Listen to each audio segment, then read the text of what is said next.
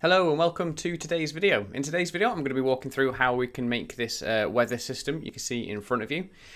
Just to explain sort of what's going on in this. So we've got a, let me unlock my mouse. So we've got a current weather, which is, currently sunny. That's nice.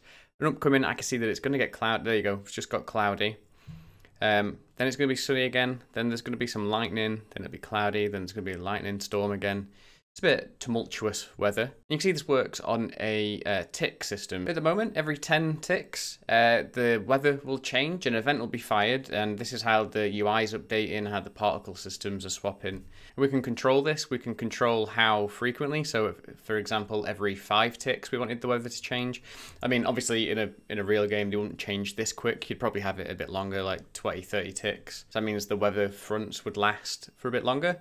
This is all customizable in the inspector, so I'll just jump into the scene and just kind of show you how this is all set up and working. So we've got our weather manager here, which has got a few variables on it. So there's the ticks between weather. So for example, I could set that to 1, and every tick the weather would change. It'd get a bit confusing with the particles, but I'll show you that. So you see that every single tick, the weather is changing.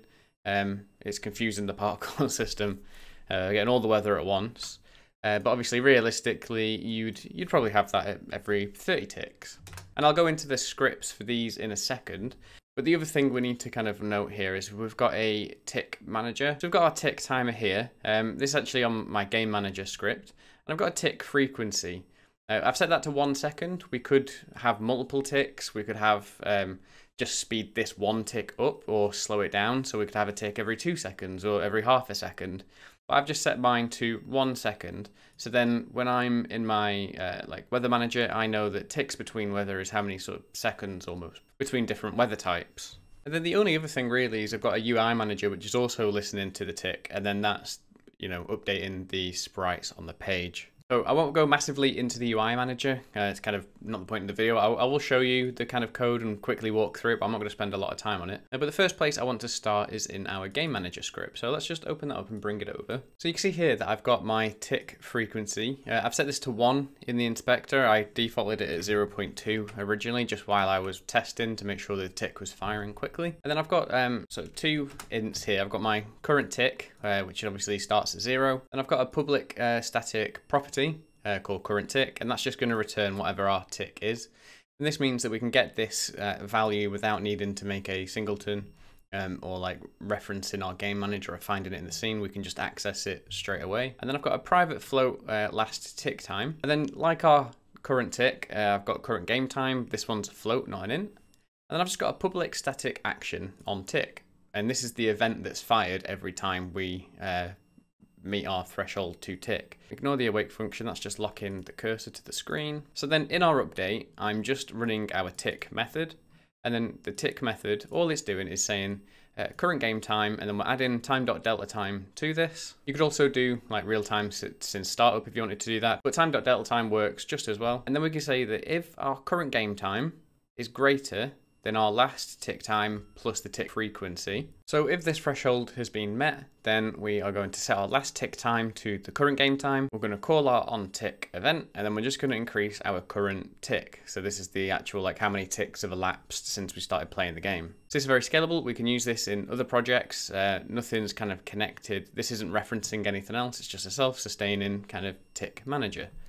Okay, so then let's go over to our weather manager. So in our weather manager script, we've just got quite a few variables, and there's a lot of stuff going on in here, but I'll just go through it sort of top to bottom so we can see what's going on there. So I've got my private int ticks between weather. So like I said, that's currently 10. So that's currently 10. And I know at the minute that every tick is a second long. So this is essentially every 10 seconds we'll change our weather. If our tick was every half a second and then we waited 10 ticks, that'd obviously be 5 seconds. So those two kind of work in parallel to control how fast stuff's happening in your game. Probably makes more sense to have a tick every second, so that's fine. And then I've got a private int, which is our weather queue size. This is mainly just for the UI, like being able to forecast what's actually coming up in the weather. Because in a lot of systems like this, for example, if you were making like a Stardew Valley type thing, or Harvest Moon, you'd go to your TV, you'd see the forecast, and you'd kind of know what's coming up in the day. So this queue kind of allows for that, like you know ahead of time what random weather is being picked. So then I've got a current weather tick, which just goes up every tick, and then once this int is greater than this int, then we know that it's time to call the new weather in. And then I've just got a private weather, which is an enum, which I'll show you in a second, called current weather, and I'm defaulting that to sunny. And then I've just got a public accessor property called current weather, and that's just returning our current weather. And then obviously I've got the private queue, which is the weather queue. I've just got some particle systems just for the demonstration. Obviously this will be more dependent on what's going on in your scene. You may not have particle systems, you may have like sprite animations or just something else. So this is just for demo purposes. But then another important thing is we've got this public static action, which I'm passing in a weather, which when I call on weather change, I'll be passing in the current weather, and then the queue of weather as well, which is obviously our weather queue. And in our start function, I'm just stopping all of the particle systems, and then I'm going to fill the queue, and then I'm going to change weather. I call this at the start just to set up the weather system in the first place. And then in our onEnable, I'm just subscribing to our tick event. And in our tick event, every time we tick, I'm going to increase the weather tick. So once this is greater than or equal to our ticks between weather, then we're just going to set our weather tick back to 0, and we're going to change the weather. So before I go into the actual like changing weather and stuff, let's go into our weather enum. So this is our enum, weather. And I've decided in my game, it'll be different in your game, obviously, but the weather can either be sunny, cloudy, it can be raining, it can be lightning, or it can be snowing. And then I've just got weather underscore max, which just returns the value of snow. I'm using this to get the last index of our weather enum that's like a valid enum, so it's a valid value. So I can do random.range between 0 and our weather.weather max, which is going to return snow in this instance, which would be 4. I'm going to get a random number between 0 and 4, and then I can call change weather and pick a random weather from this enum. And this will make sense in a second when I show you the weather changing system, which I'll do now. Okay, I'm just jumping in to kind of go over enums again. Just there's a timestamp, you can skip to the next bit if you already know what an enum is. But I don't feel like I explained them well enough. It's one of those that I know how they work, but it's hard conceptually to pass that along. So I just thought we'd go through it on the actual C# reference page. Actually, they've got seasons instead of weather types, but you know, it's interchangeable. So an enum, or an enumeration type, is a value type defined by a set of named constants of the underlying integral numeric type. To define an enumeration type, use the enum keyword and specify the names of the enum members. So they've got season, spring, summer, autumn, winter. By default, the associated constant values of enum members are of type int. They start with 0 and they increase by 1, and this follows the definition text order. You can explicitly specify any other integral numeric type as an underlying type of enumeration type. Ugh, that's so wordy. You can see how I had so much trouble explaining this in the video. You can also explicitly specify the associated constant values as the following example shows. So I've got an enum here called error code. It's of type integral numeric type of a short, and their values are none, which is equal to 0, unknown equal to 1, connection lost equals 100, outlier reading equals 200. So you can define these values yourself, but if you don't, they're just going to be 0, 1. So spring would be 0, summer would be 1, autumn would be 2, winter would be 3.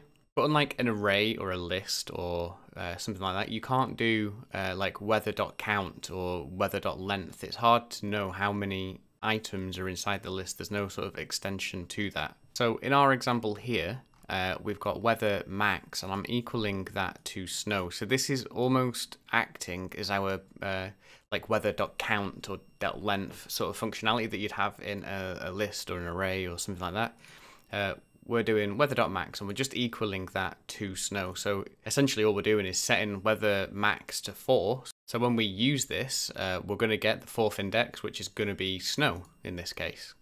So that's all the weather max is doing. But let's just get back to the video. So the fill weather queue, we're calling that in at start because we need the queue to be full to then change the weather. So in our fill weather queue function, we're going to assign a new weather queue to our weather queue variable. And then I'm going to go into a for loop, and I'm going to say that for in equals I, whilst I is less than the weather queue size, So in this case, I've set 5. So we're going to fill up our weather queue with 5 items. And I'm going to get a temp weather from our getRandomWeather function.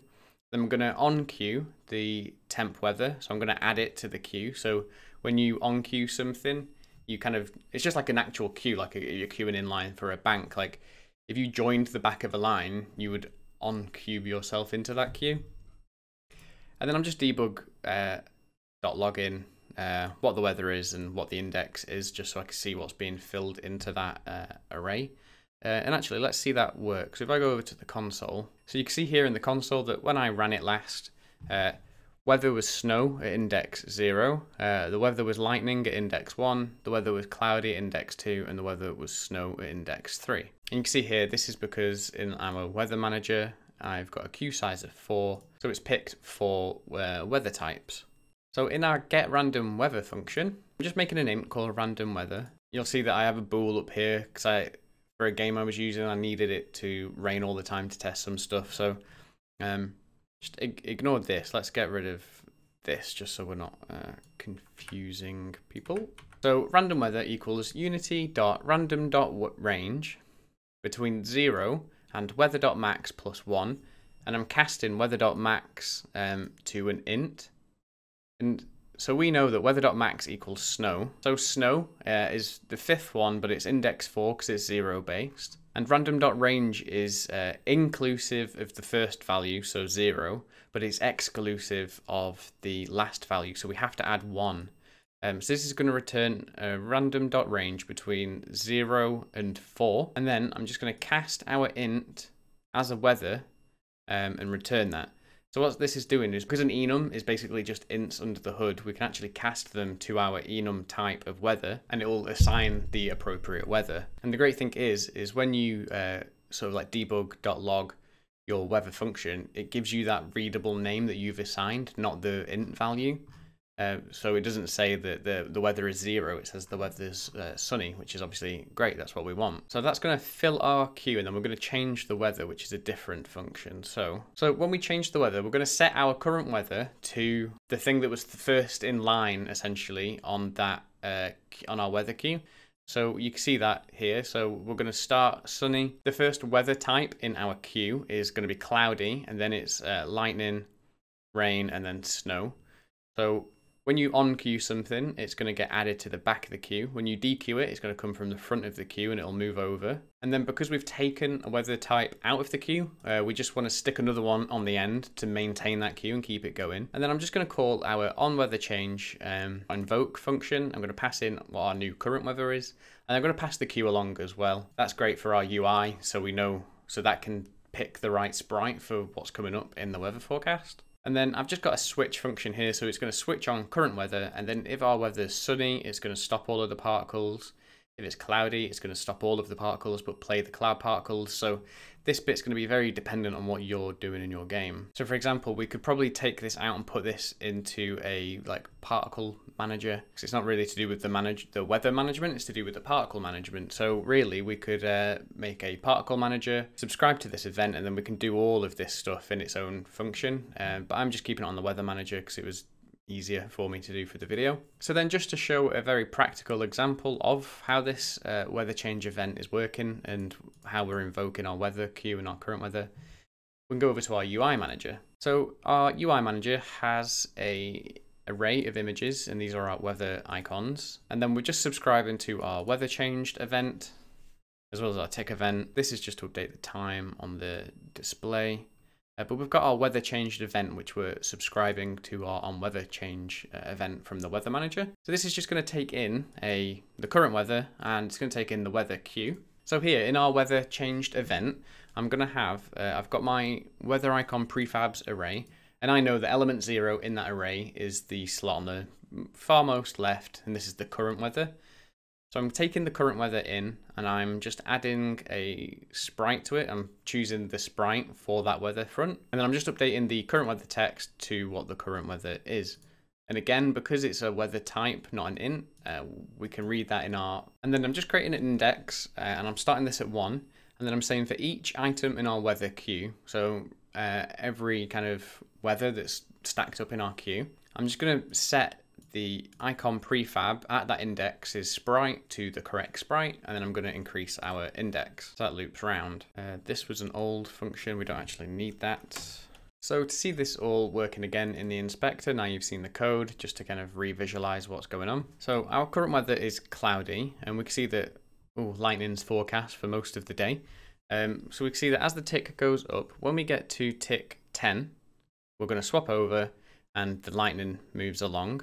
And we've got lightning for the rest of the day. Let's just, it's a bit boring to kind of just look at the just lightning.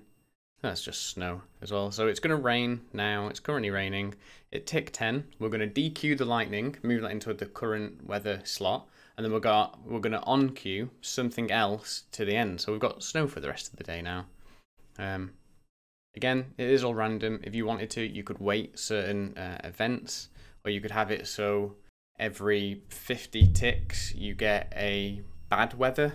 So you could be like sunny most of the time, but then every 50 ticks it starts to rain, and then every 75 ticks, or if the tick count is divisible by 7 and nothing's left over, then it could be a thunderstorm. So you can do quite a lot, obviously, with the sort of ticks, but as this plays along here, so currently it's snowing, we're going to dequeue the sunshine, and we're going to add on-queue something to the end of the forecast, so we're going to on-queue some more snow. But yeah, that's just how I set up this basic weather forecast system here in Unity. So the project files for this are available over on Patreon. I'm going to include everything, including the particles, the sprites, etc. The link for that is in the description below. If you want any more sort of like clarifications on anything I didn't cover in the video, let me know in the comments below. And in the meantime, thanks for watching, and I'll see you in the next one. Bye!